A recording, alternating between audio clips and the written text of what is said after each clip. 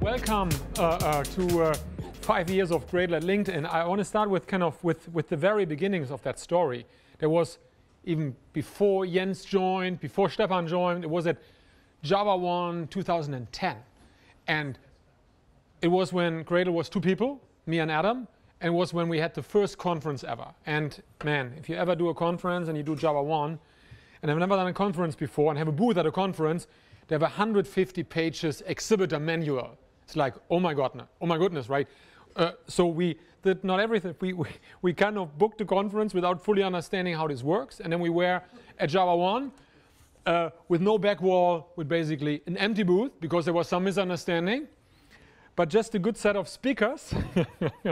And it was a great show. And we met the LinkedIn guys. And it was on a Thursday. And then I said, hey, do you want to come by tomorrow and present Gradle? Really interested what you're doing, right? And welcome to the Bay Area, right? So we went there, and it was when Dan Grillo just joined, and I think Dan Grillo's team has had 5 people. Jens, how big is now the overall team of Dan? About 200. Yeah. So here we go, and yeah. So that was an amazing story, and you heard the details of that.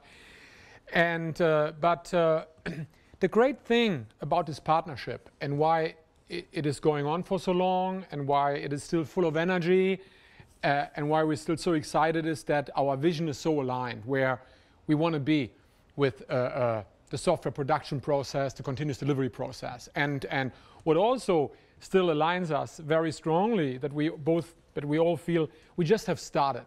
The most exciting stuff is still to come, right? So the next presentation is about some of the new stuff that I'm pretty excited about. It's about modularization with Java, and it kind of relates to what Stefan said. How do you make API design a first-class citizen, right? So so we start very simple, and then we go step by step to the more elaborate stuff. So one thing that distinguishes Gradle from any other build system I know is the richness of the model it provides. And we at Gradle are now working on the next generation of that model. The new software model is already available today, but it is not stable yet, nor fully feature complete. But all what you see in this talk is based on a new Gradle software model. The code is in master. You can try it out. So this is all solid implementation, but not quite ready and not quite fully documented yet. So I'm working full steam on this to get this kind of production ready as soon as possible. So in the current Gradle model, as most of you know, at the heart of what you describe is what type of project is this? You apply the Java plugin, the War plugin, the Android plugin, and you say this project is of type, whatever the plugin is. At the heart of the new model is a different concept. It's the concept of a component. So let's look at this. So those are the plugins that describe the new software model, right? And here we declare a single component. The component is of type JVM library. It has sources, Java sources. We could add other JVM sources, Scala sources, Groovy sources, Clojure sources, right? They would all belong to that component. So we specify the directory, and if you look, this is where the sources are, and we can now do the following. We can say, hey, Gradle, tell me more about the components that are defined in your project, our component report, right? And here we have that information in a more structured form. The project with the name service has one JVM library component called service. And what you can see is this is all very deeply modeled. So the component has a Java source set. The Java source set has an ID, service colon Java. It represents, in this case, one physical source directory. It could be multiple physical source directories. It could be a filter on an existing source directory. It doesn't matter. It automatically adds a JVM resources set. And to a component, for a component, you not just have sources, you also have binaries, right? And that binary gets automatically declared, right? By declaring a component. In this case, you have one binary, a service jar. You can see the task that you need to run to create this jar. Although you didn't specify the platform, we discovered available Java platforms and we make them visible in the component report. And finally, you can see where you can find the binary of this component. Okay, so let's build the component by building the binary, Gradle service jar, right? And you see the source code is compiled. And then what this create service API jar is about, I will talk about later. But basically, the jar gets created, the binary jar gets created. And if we now look at the build output directory, you will see the new structure. Here you have the classes directory with the compiled source files, and here you have the binary in the service jar directory. For the examples here, we don't use any versions. It's not necessary, but you might as well declare the versions for those. Okay, so next example. Here we have added a second component to the same project. We call the component client. And it's also a JVM library. This is where we have put the sources. And you can now see in the service project, we now have a service and a client component. This is where the sources of the client component live. And we can now look at the Gradle component report. And it will tell us that we have now two components, right? We talked about the service component. Now we have an additional component in the service project, the client component. And all the same stuff you can learn from the component report about the client component. And let's build the client jar. No. Nothing spectacular so far. We built the client jar, and the client sources are compiled, and the jar is created. Okay. We can also call assemble. Then all the components of the project are built similar to what you have with Gradle now with the current behavior of the assemble task. Okay. So one thing that is now new in the next example, in a previous example, the client code had no dependency on the service component code. This is now changing in the next example. You see we have imported the org Gradle example service package, and the client class is using a class from the service component. Oops. Okay. And let's build. Okay. Let's build the client component, the client binary. Will it work? It will not work, right? By definition, they're completely isolated from each other, right? So what the compiler tells you is, hey, I can't find the service class, right? Okay, so what we need to do is we need to declare a dependency, right? And this is in the client component, we now declare a dependency on the service library, right? And if we now run the build, everything works. You can build the client jar. Okay. So as you have seen, you can have multiple components per Gradle project. There are many situations where, from a build design perspective, it is good to have multiple components in one project. It depends on their relationship. The Gradle project is like a Java package, right? Things that are similar and highly coupled you want to have in the same project. Otherwise, you want to separate them. So it could be, for example, you might have a Java library component, a Java application component, a documentation component, a JNI component, all in the same project because they belong together. They are tightly coupled, right? Or you have not so coupled component, then you want to put them in separate projects. In this case here, we think it is a better design to put the components into different projects. So let's do that.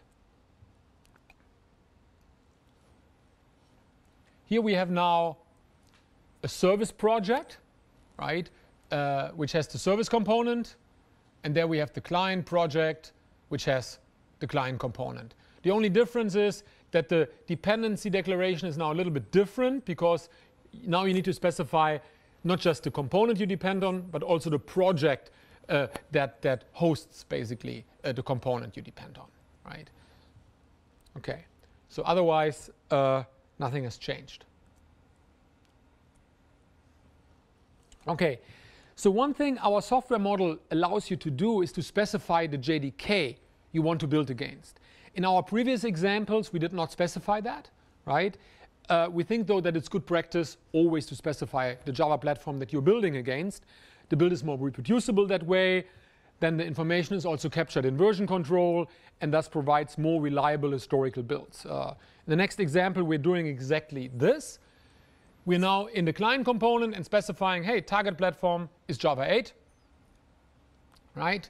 And we do the same in the service component. Target platform is Java 8, okay? We have exactly the same behavior as before, the build, because the default JDK that was picked up by the build is JDK 8, but maybe tomorrow it will be JDK 9, the default JDK, and then this build might no longer be running unless you have specified the target platform as Java 8, and that way the build is deterministic and reproducible. So even more interesting, what if we want to build against multiple versions of Java, right? We could introduce Maven profiles. Seriously, one possible solution would be to specify multiple components, one for each platform. But we would not like that model. Multiple JDKs do not constitute a different component. There are binary variations of the same component. And the next example shows how easy it is to work with multiple JDKs in Gradle. You just say, well, I have another target platform, Java 7, right? That's all you need to do. Right? And in the client component, we do the same, right? Now let's look at the service component at the component report. And now this is getting interesting, right? This is the service component. The sources haven't changed, but you now see there are now two binaries. And you didn't need to do anything. You just needed to say, hey, target platform Java 7. You now have a Java 7 binary, and you call this task to build a Java 7 binary, and you have a Java 8 binary. Once you have more than one target platform, the name of the target platform becomes a part of the name of the binary, right? And this is where you can find them. So let's build the Java 7 binary.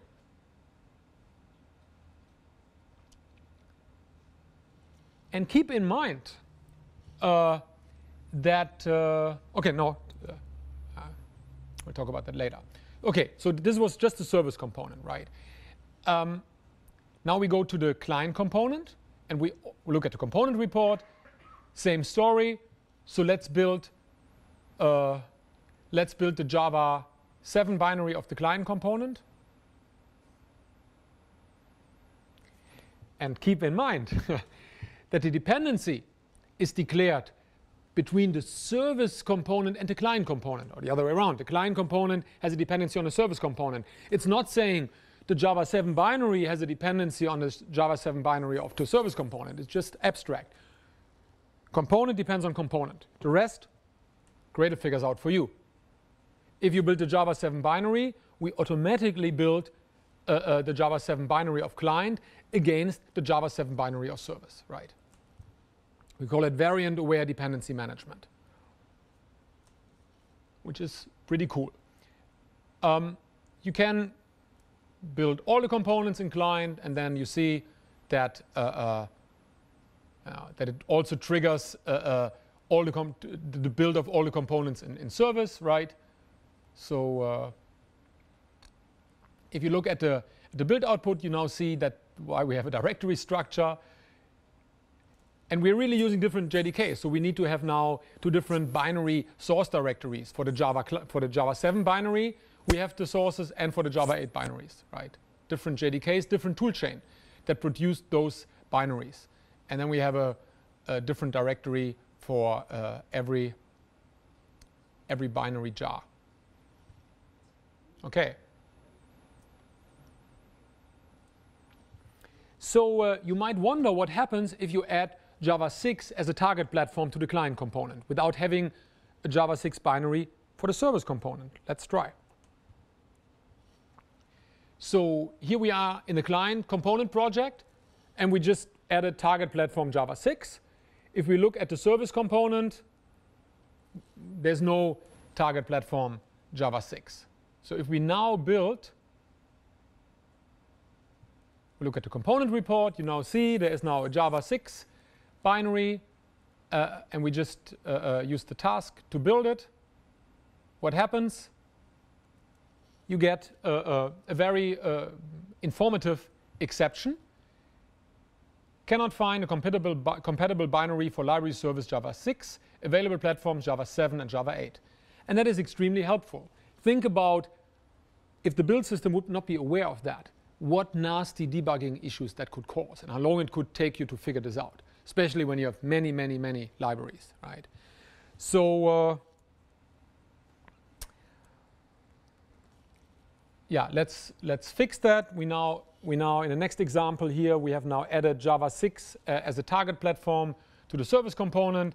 Let's rebuild the client component, and now everything works fine just by adding target platform 6 to the service component. So you might wonder how realistic this example is. You could say, well, in such a tiny project, why would one component be built with Java 6 and the other wouldn't be built with Java 6? So yes, for this little toy example, this is true. But we are involved with some serious monorepo scenarios with organizations having 500-600 sub-projects and completely different teams working on those in different time zones on different continents with not necessarily very functional communication. In such a scenario, it is very likely that one team might make the decision, oh, my sub-project no longer supports Java 6 because I want to use that specific API of Java 7 without making that clear to all the other members in the team, right? So even when you have a large monorepo where it's not a cohesive group of people sitting in the same office building on that, that will already be very helpful. But of course, even more interesting will be a scenario when you not have everything in a single repository, when you have a multi-repo scenario, and of course, all these capabilities will also be available to you when you integrate via binary repositories. So we are working on adding additional metadata to the components we publish so that that Gradle can read from a binary repository and can discover, okay, the client jar, client 1.0 jar in Artifactory, this version belongs to Java 6, the other version belongs to Java 7. So this variant awareness of the target platforms will also work when you're using repositories, right?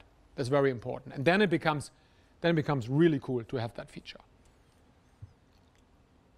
Okay, or you might decide you don't support Java 6 anymore.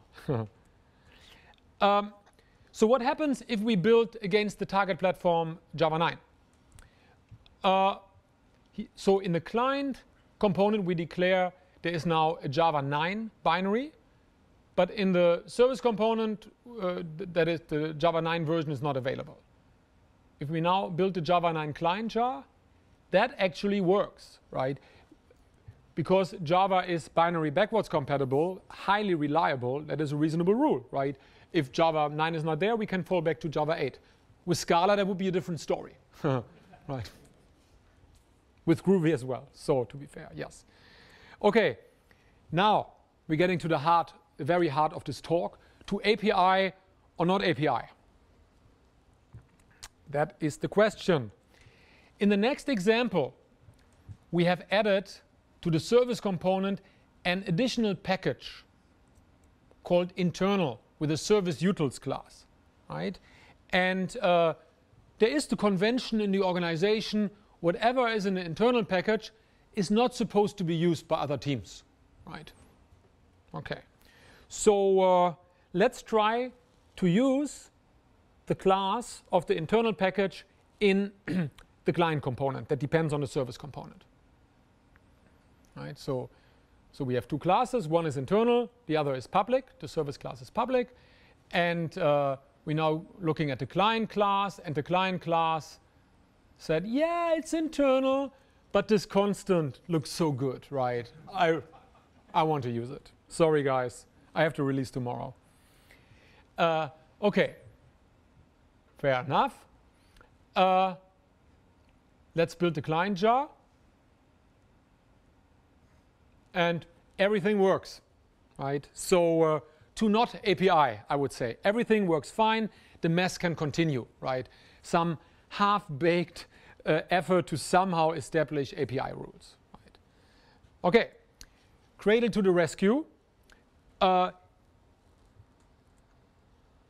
the next example, we are still using the external package in the client component, but the service team is fighting back.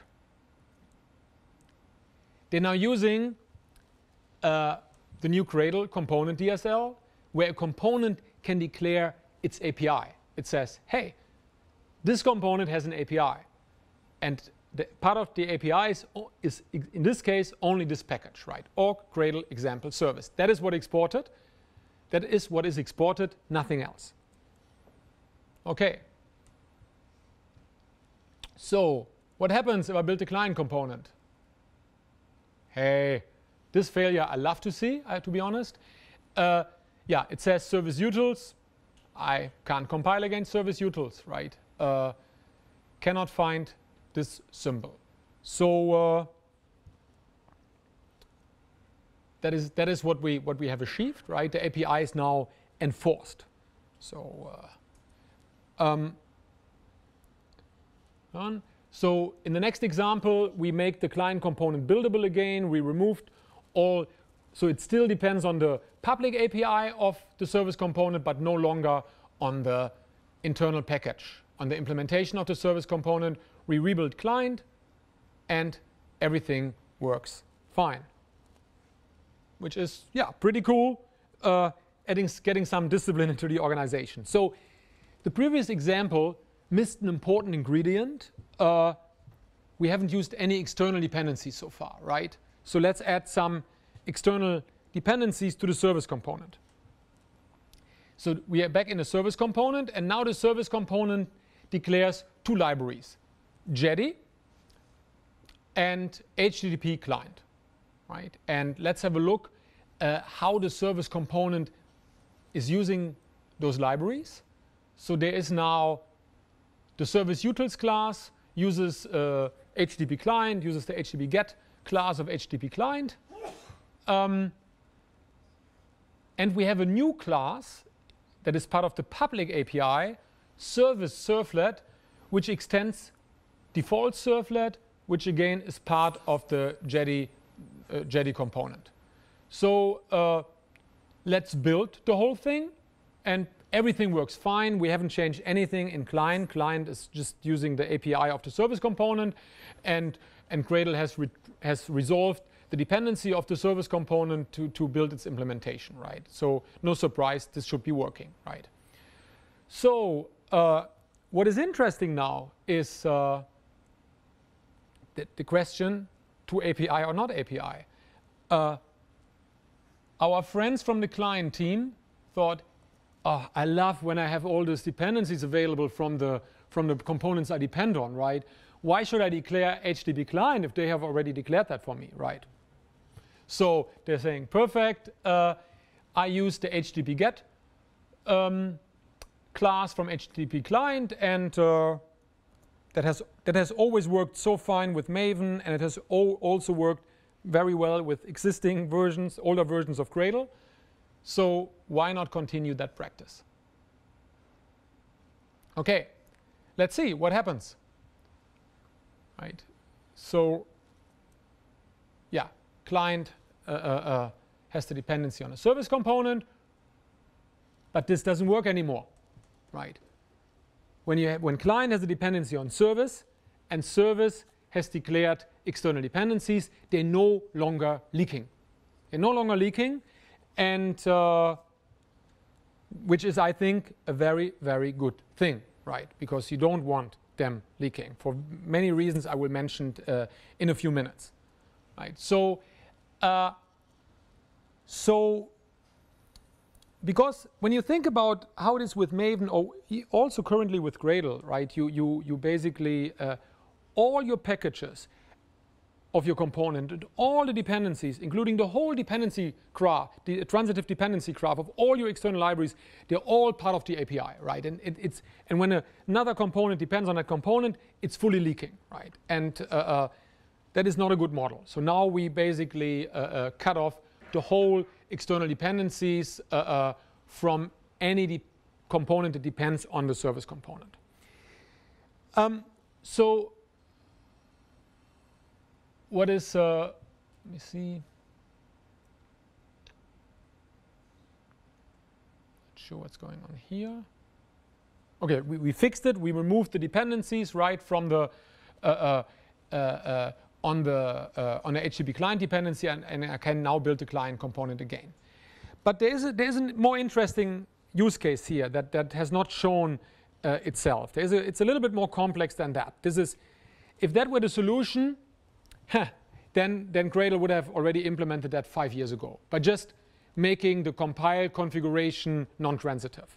But the situation is a little bit more complex than that. So if you look at the client component, the client component is now adding a client servlet class, right? And the client servlet class extends the service servlet class, which is absolutely fine.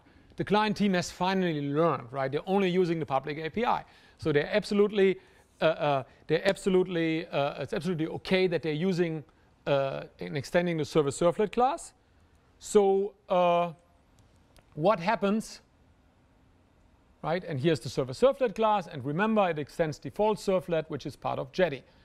So what happens if I build the client jar? Any ideas? It works? Any other opinions?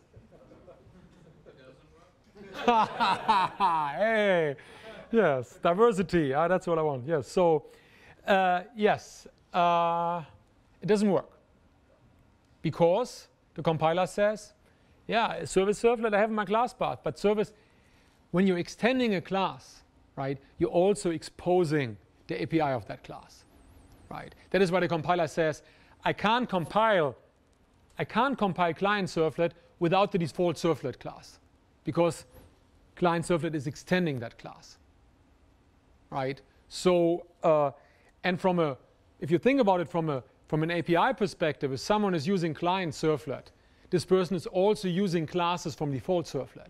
So default servlet in that case must be part of the API, right? So so you can't compile it.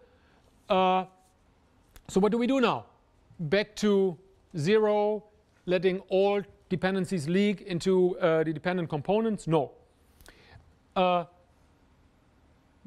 We have a new, what you can now do with Gradle, you can say, hey, if you want that a dependency is part of the API, you can now tell Gradle for Jetty, exported is equals true. And that means if client depends on service, it will depend on all the exported packages of the service component plus the exported external dependencies of the service component. So let's compile it, and now everything is fine and it works. So what do we have achieved? I think we have achieved something pretty spectacular. We have dramatically reduced the surface area of the API of the service component. And this example is not even representative. Usually, right, you have, let's say, 30 external dependencies, and maybe 0 or 1 are part of your API. So you and then those 30 dependencies have a massive dependency graph, right? You might have now removed hundreds of external dependencies from the API of your class, right? And the same is true for the packages, right? You have many, many packages, and if your API is reasonably designed, only a few packages will constitute the surface area of the API, right? And with this new model, only those packages will be exposed. And reducing the surface area of the API is one of the key goals when structuring and organizing your code bases. It's an epic problem. The structure of code bases is an epic problem, not quite as old as humanity, but yeah, 40 years old. It's much underappreciated, and its negligence is dearly paid for, right? It's one of the things you pay for. You pay heavily for it if you ignore it, although most people are ignoring it. So why is that? The key reason is public APIs are super expensive. And the larger the surface area is, the more expensive they are. Whether you provide an API to other teams in your organization or to the world, it doesn't change that fact, right? They impose massive refactoring constraints. See the Java itself, right? They require elaborate testing to make sure that you don't break the contract as you are moving forward. So they can bring your development speed to a crawl. They can get you stuck. Talk to the JDK folks how hard it was to make the JDK modular after the fact. Some of the smartest engineers on the planet have invested years of effort to make the JDK finally modular, right? Talk to us from Gradle as a platform provider with now 1 million downloads per month. How much we invest, and Stepan mentioned that, to guarantee backwards compatibility, but at the same time continue to innovate.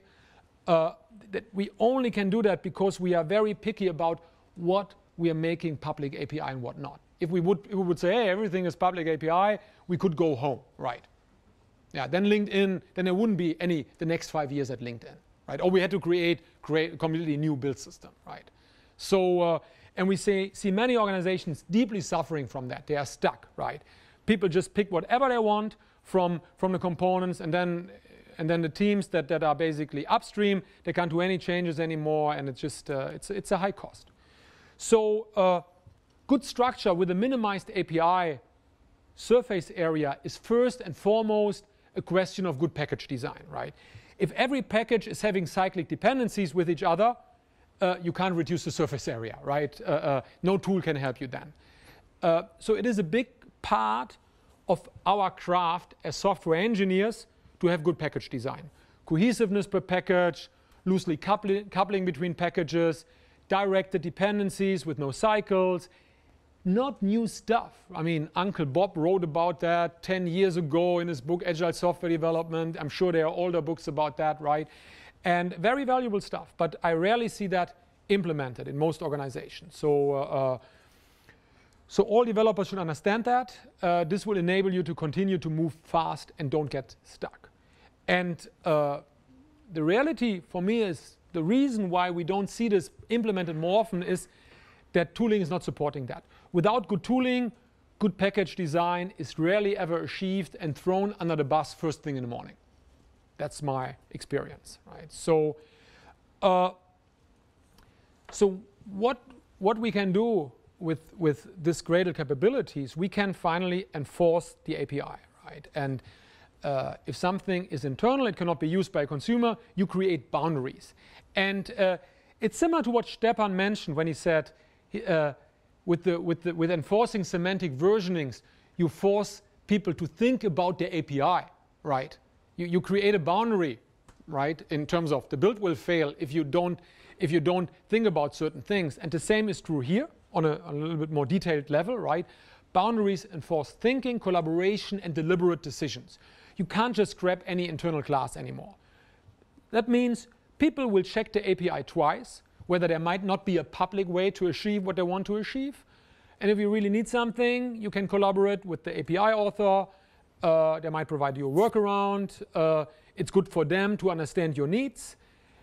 All in all, what it does, it makes API design a first-class citizen that is no longer always thrown under the bus. And I think that is a great thing. What we cannot wait to tackle is to provide you metrics that help you in evolving the API. How is your API used? Which of its exported dependencies are used? Which changes break the contract? You can make really, really cool stuff to also let the upstream teams know when they broke the downstream teams, because we have now a much better idea of what is the API of that component. So something else. In Germany, there's a very popular fairy tale from the brother Grimm Startaler. It's about a girl that by living up to certain values gets a very unexpected reward. And the same is true when you stick to good API design. So, I mean, don't go out in the night and, you know, that probably that will not happen, but something else will happen. With good API design, and I will talk about Jigsaw integration in a minute, with Java 9, it will give significantly less points of attack for exploits due to the reduced surface area that is accessible, right? And I know some studies from the JDK team, 70% of all security issues in the JDK of the last years were related to that people were attacking internal classes, and with Jigsaw, they could have been avoided, right? So the same is true for your code, right? So if you reduce the surface area, there are less points of attack, right? Be it your code or the external dependencies you are using. So I wouldn't underestimate that. Build performance, that's something we are super excited about. So by being precise about your API, Gradle is able to do much less recompiles. And I will show an example very soon. So let's look at this 19 submodule Gradle build. It's a pretty juicy build. Every component here has 2,000 Java source files. So all in all, it constitutes several million lines of code Java project. And so component 2 or project 2, 3, 4 to 9 depend on component 1. 10 depends on 2, 11 on 10. You get the idea, right? And what we want to do now is we want to build component 15, which depends on 14, 13, 12, 11, 10, and then 2 and 1. So and this is when you have to build all the components it depends on, right? I can continue with my talk and can make 1 or 2 points if I want to. 10 seconds, right? And this is basically if you're using Maven, right? This is what you always have to do when you change 15. Everything needs to be recompiled. You're always doing a clean build. So if you do an incremental build with Gradle, when nothing has changed, this is much, much faster. But usually, you do only a build if something is changing. So let's look at this situation, right? So here we have project 1, right? We have the component in project 1, the main component. It has a dependency on an external library, and it exports the package performance 1_1. So and now we go into 1_2 package, so package that is not exported, right? 1.1_1 is exported. And now we go into one of the classes and do some changes, change the implementation of a method, change the signature of a method, right? We can do whatever we want, right? As long as it compiles. And we're now rebuilding the whole thing, and it's now only 2 seconds because we only needed to recompile project 1, right? Project 2 doesn't need to be recompiled because the API hasn't changed. There's no dependency. We don't need to recompile. So let's do something else. Let's use the new Gradle continuous mode for the fun of it. Now Gradle automatically checks for changes. So now let's go into a class of performance 1_1 of the exported package and change an implementation of a method. To be clear, when you export an API, it doesn't mean you just export interfaces, right? API also have classes that have an implementation, right? But those are classes you can use. And we just changed the implementation of an API class. Build was very fast again. And what you can see also in this case, because we changed only the implementation, Gradle is now very smart about that. Gradle figured out, hold on, although an API class changed, you only changed the implementation of a method, I don't need to recompile project 2, right? Now let's do something else. Let's change the signature of an API class, right? Okay. Now Gradle kicks in, but it's still very fast, and that's a very, very interesting use case. So we rebuild project 1, and we also recompile project 2, because the signature has changed, right? But because project 2 is not exporting project 1 in its API, we don't need to recompile any of the other projects that depend on project 2. And now, and this is now a big, big chunk of potential changes, right? So because it's not leaking, you only have a direct, what happened here? I did something. I think that, okay, that was basically, yeah, that was the example. It has restarted itself. So, and that dramatically improves developer feedback time, right? So we are super excited about this. And the same is true if you change now dependency versions, right? For dependencies that are not exported, nothing needs to be recompiled, right? Only the project, the component itself needs to be recompiled, none of the projects that depend on that. So that is easily 95%, depending on your dependency graph, of reasons why at the moment with classical build systems you need to do full recompile. With Gradle this is no longer necessary, right? And that's very cool. The other thing I should point out, we have dramatically improved the incremental, the up-to-date checking time, right? So if you look back at this example, I can't. Okay, that was the first. Let's wait for the 10 seconds again.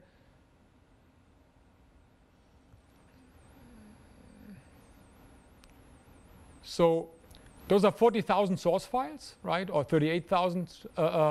And the incremental build time is now 1.2 seconds. If you take into account that the Gradle client JVM takes 500 milliseconds to start up, if we had native clients, that would only be 700 milliseconds for checking 38,000 source files. So that is compared to Gradle 2.8. It depends on your project, but it's a significant improvement, right? So I can, and compared to Gradle 2.7, so I can. The biggest chunk of that is in Gradle 2.9, which will be out, I think, yeah, next week or something like that. So that is, from a performance perspective, a really recommendable upgrade. And we are not done yet. We get this even more down, right? So I'm very excited about that. Okay, so Jigsaw and Gradle, right? So I want to talk a little bit about integration of Gradle and Jigsaw. So first of all, the interesting question, how to get modular now? There is no reason to wait. As discussed, with Gradle, you get tremendous benefit out of this on Java 7 and Java 8. You can enforce modularization without requiring Jigsaw. At the same time, it means you will be ready for Jigsaw once it's out. So what should be the process? So what we recommend is enforce the current API in whatever sad or not so sad shape your API is. Lock it down, make it explicit, prevent it from further deteriorating, right? Prevent even more internal packages from leaking out. Start making it a first-class citizen, start changing the culture, right? What Gradle will eventually provide is a tool with which you can capture the current API by analyzing the dependencies between all the packages and all the components. So this is not really designing API, this is, okay, what is the state today, right? So all the exported packages will be derived on the usage of all the dependent packages, right? But after that, it is locked down. So that is the first step. Then start continuous improvement. Do the hard, sweaty work of improving, reducing your API by refactoring your packages, deprecating stuff, and finally removing what is in the way, right? And enforce the improved API, right? And go back to 2. This will be your new life, basically, right? So educate your developers on how to organize the code properly so that you have good API design. One very nice side effect of Jigsaw is that it comes with the authority of the JDK. It tells the Java world that API is now a first-class citizen. I mean, LinkedIn is telling this already, their folks, but in many organizations there's not much awareness around that. It's not an esoteric discipline to think about that. It's now a first-class citizen of the JDK. And this will make it much easier to get the organization behind it, I think. Right? So once you're ready to move to Java 9, it will be pretty simple. You just declare, hey, I'm on Java 9 target platform, right, with my service component. And then you declare your exported dependencies in Gradle. And you just say, hey, Gradle, build me the Java 9 service jar. And you see something with Jigsaw in the task list. So if you look at the build, you see Gradle has generated the module info.java for Jigsaw, and it's now part of the Java 9 binary jar. Right? So if we go back to the IDE, you're ready to move to Jigsaw. Right? As easy as that. And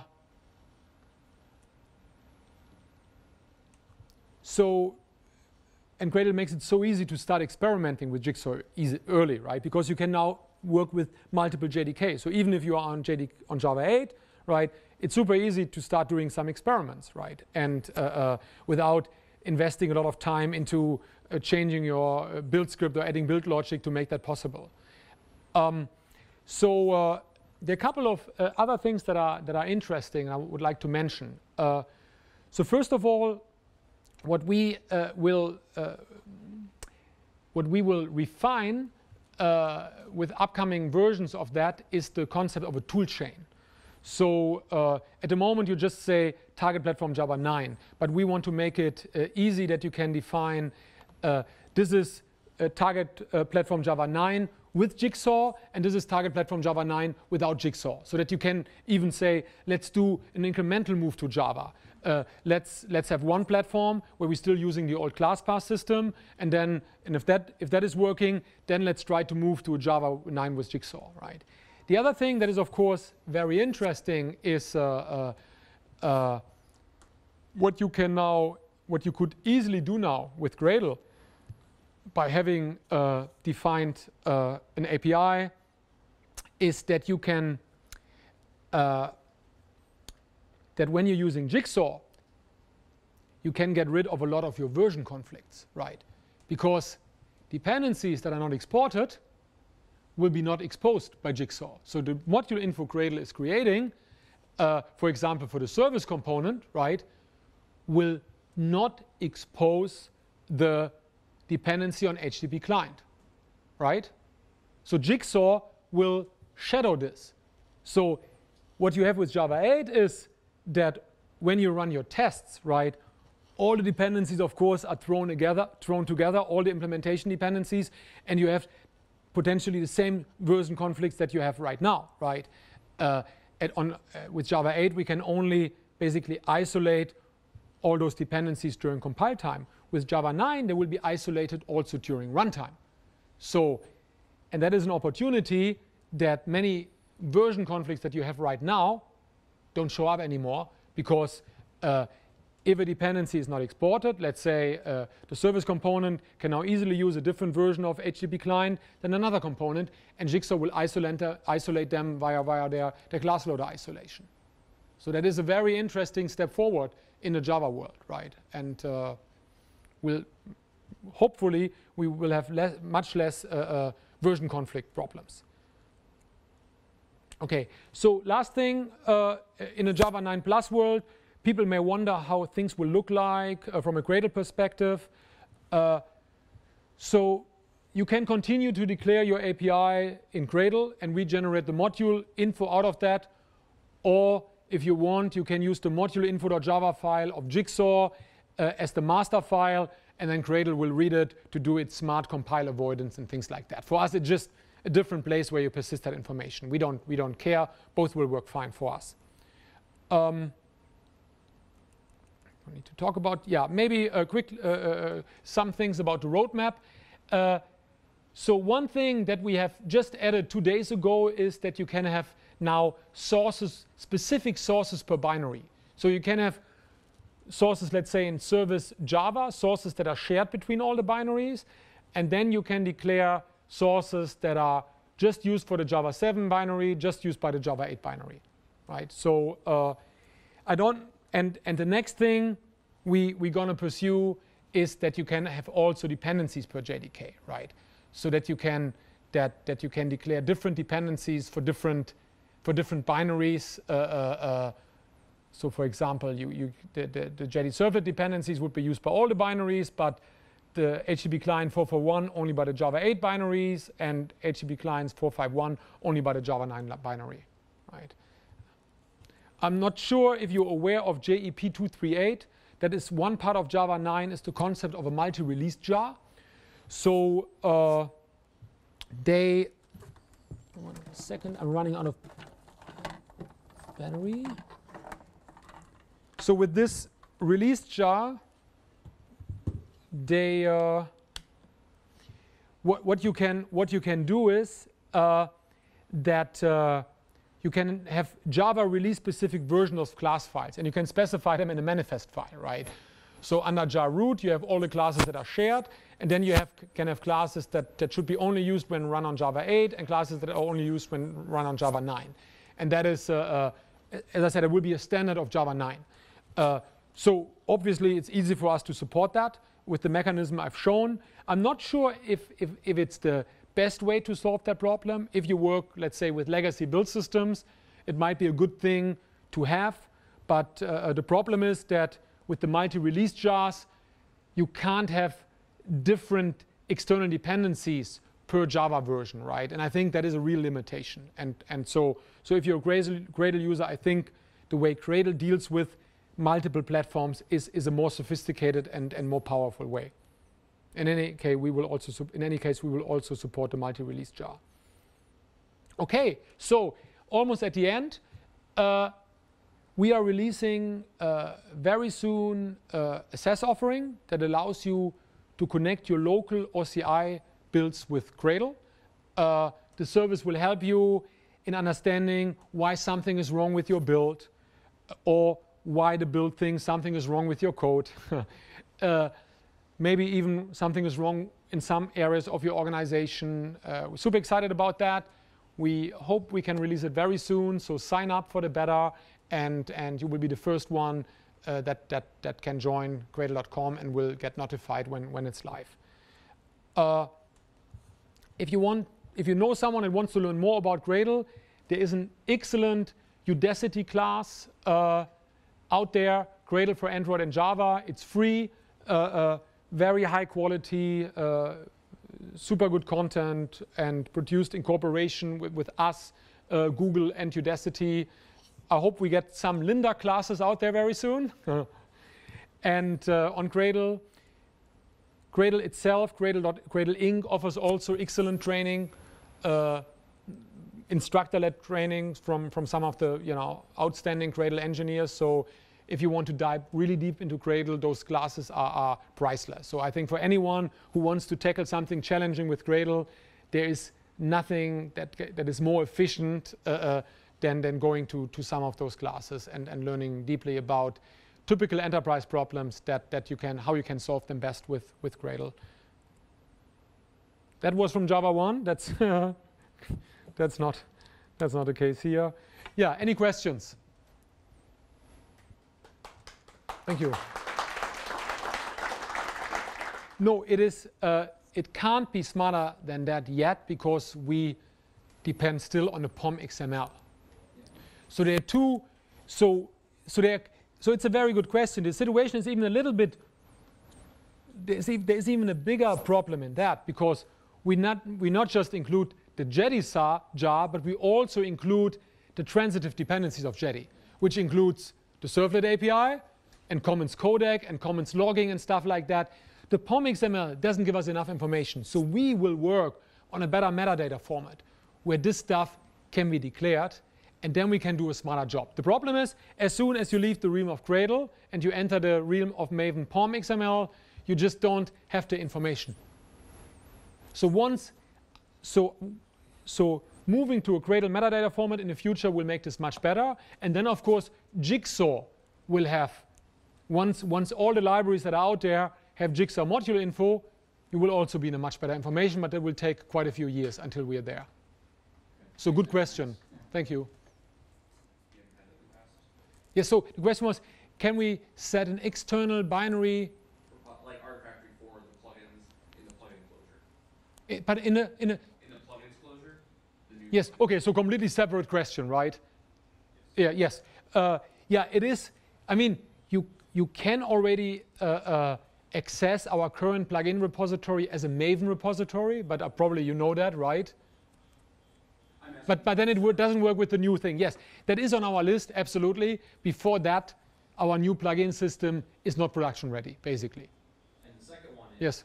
So with the ability to, yes, so yes, the question is what should be the policies around testing, right? So because if you have changed the implementation of project 1, you don't need to recompile project 2, but you might still want to run the tests of project 2, right? But we'll know which class. So that is it's an interesting question, right? It depends. So we want to do something about incremental testing. It's an unsolved problem yet, right? So we know which production classes have changed, but even with the current Gradle, with incremental compile, we would know that, right? So I'm not sure how much this relates to API versus implementation, or whether this is almost unrelated, very important but unrelated topic. You know what I mean? We just have the ability. Yeah. So, I mean, we are thinking deeply about that, how we do that, whether we do it with graph analysis, whether we use coverage information to understand the association between tests and production classes. So we are not exactly sure yet how we pursue that. Our favorite is that we use the coverage information to understand, okay, if those production classes have changed, those tests need to be rerun. Right? That is, but it's a pretty separate piece of work. That is something we could also do for the existing Gradle version, even without defining the API into implementation. Right? Yeah, cool. Unless you say, like some organizations, I only, for dependent components, I only care about that the API hasn't changed. If the implementation changed, that doesn't trigger a test. But that is a pretty risky policy. I know some organizations that have that. That's pretty risky. Yeah. Please. Okay. So in the example service. Yes. So the service servlet class was extending a class from an external dependency. But the client has already declared dependency on the service. Right? Yes, but when you declare dependency on a servlet, it means for compile time, you only depend on the API of the service component. Right? So you can't access any implementation code of the service component by default. That includes the external dependencies you have declared, plus the packages that are not exported. All right. So, and there was another place where you said export equal to true, right? Pardon? Export true, yes. Yeah, you can do. I mean, you could write an easy, you could create an easy rule with Gradle. All dependencies should be exported by default. Okay. Yes. Then we are in a not API world, right? But Gradle is a humble tool. Whatever you want, it does it, right? And just the components are the same as Maven modules? Right? No, I think they're much richer. You will be able to map them to Maven modules, but that's a separate. I wouldn't say they are the same. So with Maven, you wouldn't be able to model an API. So no, they're not the same. They're not the same. But there will be a bridge, if you like. You mentioned somewhere. Yeah, as a joke. As a joke, as a crazy way of solving that problem, right? As a kind of, yeah, it was just a joke. Yeah, you don't want to solve binary dependency management with if statements, and that's. But not in general. Pardon? Not in general. I mean, profiles in general are okay to use, right? Well, with Maven you don't have a choice. It's your only friend to survive, but it gets you into hell. So it's a very, yeah. But with Gradle, no, it's a good question. With Gradle, I mean, the thing is, a Maven profile is just a pretty dumbed down if statement, right? So it's if a property is set, execute this, otherwise execute that. So it's that is why we have that rich model and we have variants and things like that. That is a much more object-oriented approach. It's the same thing when in your production code you have everywhere if statements. That is a smell, right? You should think, can't I use that with polymorphism or whatnot? And so it's the same in that respect. It's the same thing, right? So yeah, you're welcome. Okay, so I mean, of course, with 2.8. With Java 8, we can only enforce modularization at build time, right? Of course, right? So only during build time we can enforce that. Makes sense, right? And for your open source library, I think your open source library needs to have a little bit more patience because all the Maven consumers, what can they do, right?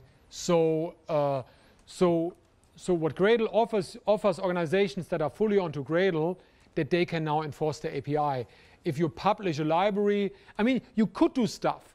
You could do things like with the Gradle plugin, that with the information we have, we publish two binaries, right? Two artifacts, an API artifact and a dependency artifact. And the API artifact depends on the dependency artifact.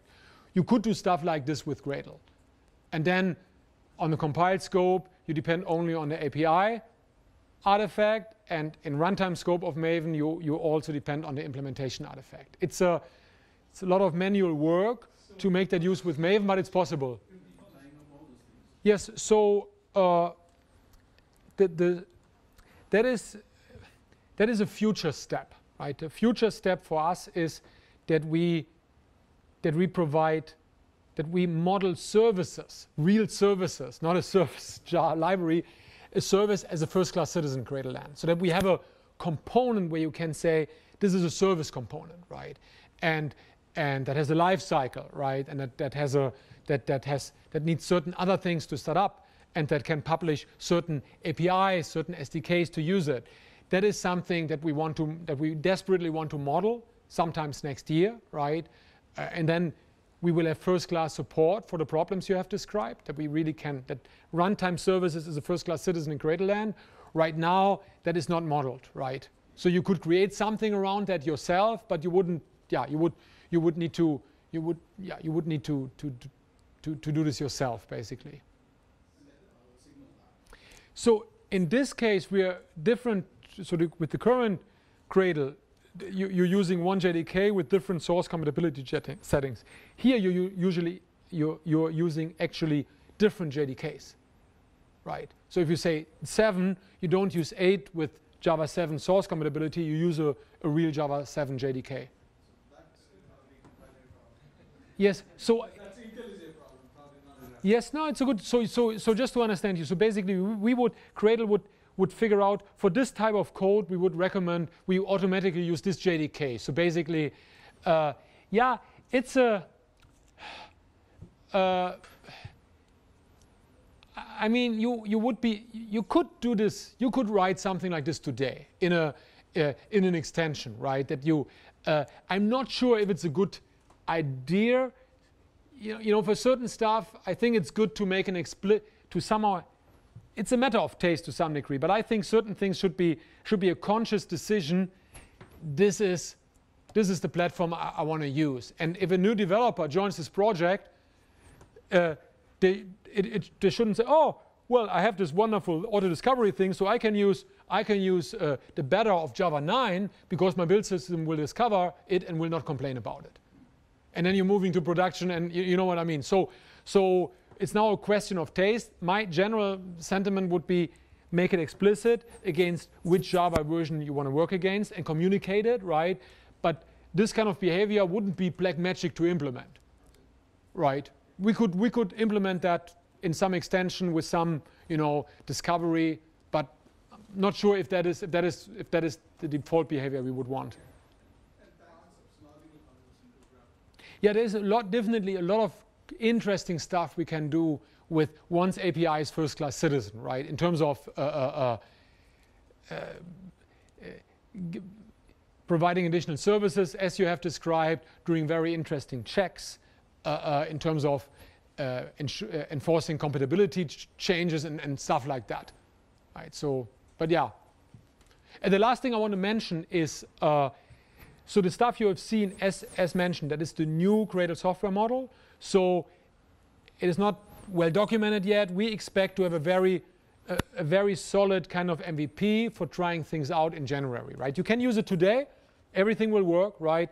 It just will be not completely easy to read about how it works and things like that. So that is kind of the time frame, January, where we will also announce in, I think it would be 2.10 or 2.11, you know, that we now invite everyone to really start using this, right?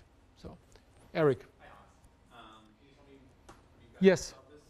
about this? I guess every platform is very different here. But what we have really achieved with the new software model, that there are a lot of generic components that allow you to model this stuff. For example, one very important thing is the variant-aware dependency management, right? That you can have that we pick when you are a Java 7 component, we only pick the Java 7 component for the dependency, right? So that is something, that is a generic thing. If you would do that for JavaScript, you could declare your own variant universe, right? Saying, oh, I don't know, minified, and things like that. So that is now available as underlying infrastructure that you can use, right? So yes, it will be much easier now to model that in other domains.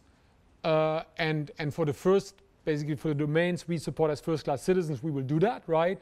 And then, but it's now also for the community, basically contributors like your JavaScript stuff, it would be now much easier to provide this kind of capabilities, but it's still, this stuff is domain specific, right? So it needs to be explicitly modeled as a high-level function for a specific domain with very specific behavior, right? Like the fallback rules, right? In Java, if Java 9 not available, you can fall back to Java 8, right? With Scala, this is not possible. With C++, it would be 64-bit, you can fall back to 32-bit, right? But not the other way around and things like that. But there's domain-specific stuff. Okay, yeah, it seems like, at least for Scala and certain other JVM-specific languages, you can use this sort of platform. Yes, with Scala, that will be pretty easy. Once this is solved for Java, that will be very straightforward. And that is probably something we will do anyhow, also ourselves, right? Okay, thank you very much. Thanks, Hans. Thanks, everyone.